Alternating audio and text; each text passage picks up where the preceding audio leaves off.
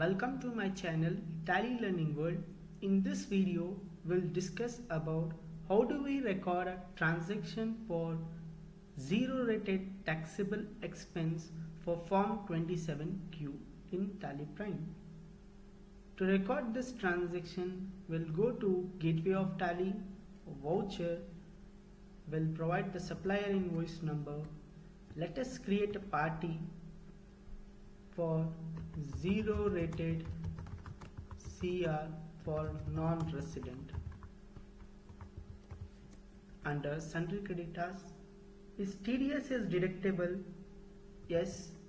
We'll select the residential type as company non-resident, deduct in same voucher yes, and will enable the option use advanced TDS entries.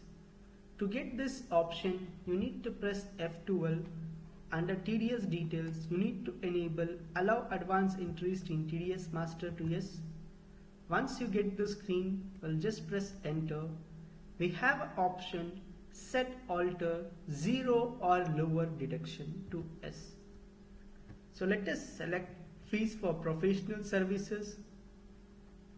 Under the section 197A for zero rated, let us provide the certificate number and applicable from and to date. Let us press Ctrl A.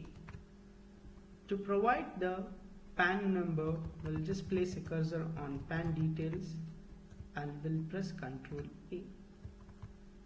We'll select the purchase ledger and a nature of payment for fees for professional services, where we have enabled for zero value transaction for taxable expenses. We'll press Ctrl A. To check the report, we'll just press 27Q report.